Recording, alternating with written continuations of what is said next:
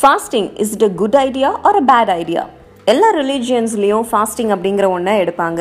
Muslims Ramzan பீரியடில் நோன்பு இருப்பாங்க, அது ஒரு வகையான ஃபாஸ்டிங்ஸ். அண்ட் அதே மாதிரி கிறிஸ்டியானிட்டியில் ஃபாஸ்டிங் இருப்பாங்க, அது எப்படின்னா பிளெயின் ஃபுட்டையும் நார்மல் ட்ரிங்கையும் குடிக்கிறது மூலமாக. பட் நம்ம ஹிந்துஸ் இயர் முழுக்க ஒரு நாள் சொல்லி ஃபாஸ்டிங்கை இருந்துக்கிட்டே இருப்பாங்க. அதில் ஒன்று தான் இந்த நவராத்திரி. நவராத்திரி அப்போது சில பேர் வெறும் பால் பழங்களை மட்டும் சாப்பிடுவாங்க, இன்னும் சில பேர் வெறும் தண்ணி மட்டும் குடிச்சிட்டு இருப்பாங்க. இதனால் என்ன பாதிப்பு ஏற்படும்? உடம்புல இருக்கிற சத்தெல்லாம் போயிடாதா? எவ்வளவு தப்பு அப்படின்னு பல பேர் சொல்லுவாங்க. ஆனால் இதில் இருக்கிற சில நல்ல விஷயங்களை பற்றி தான் இப்போ நம்ம பார்க்க போகிறோம். எஸ், ஃபாஸ்டிங் இருக்கிறது நல்லது. நம்ம ஃபாஸ்டிங் இருக்கும்போது நம்மளோட ஸ்டொமக் எம்டி ஆகும். அந்த நேரத்தில் நமக்கு நிறைய கேலரிஸு, நிறைய ஃபேட்டு கட் ஆஃப் பண்ணுறதுக்கு போதுமான டைமாக இருக்கும். அண்ட் அதே மாதிரியே உங்களோட வயிறு எம்டியாக இருக்கும்போது உங்கள் பாடி நிறைய டைம் எடுத்துக்குது டைஜஸ்டிவ் ட்ராக்ட்ஸை ரெகுலேட் பண்ணுறதுக்கு. அந்த நேரத்தில் ஹெல்தியான பவுல் மூமெண்ட்ஸும் இருக்கும்.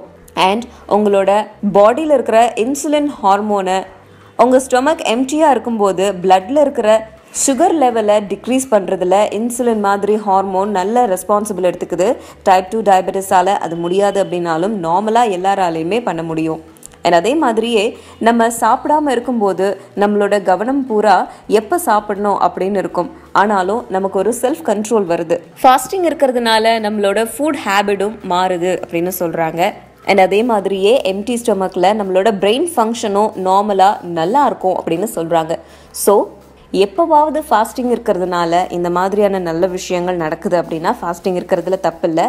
ஆனால் வாரம் 7 நாட்களும் 2 மாதத்துக்கு ஒரு தடவை இல்லை மாதம் பண்ணுறது உடம்பை கண்டிப்பாக அஃபெக்ட் பண்ணும்.